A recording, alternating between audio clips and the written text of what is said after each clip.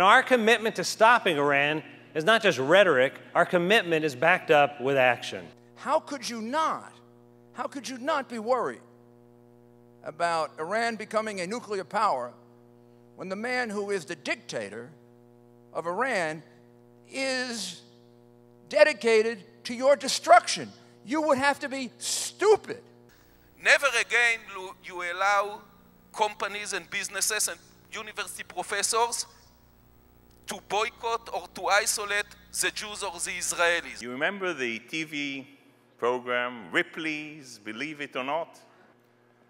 Believe it or not, in the conference on the status of women, they found out that one country only, no, not Afghanistan, not Iran, not Saudi Arabia on the attitude towards women, but Israel is to be condemned.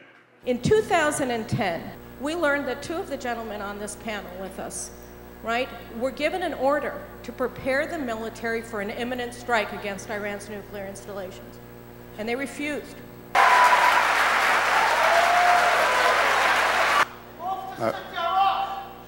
I was not afraid not from the Iranian, not from the Palestinians, not from the Egyptian, and not from the Syrian.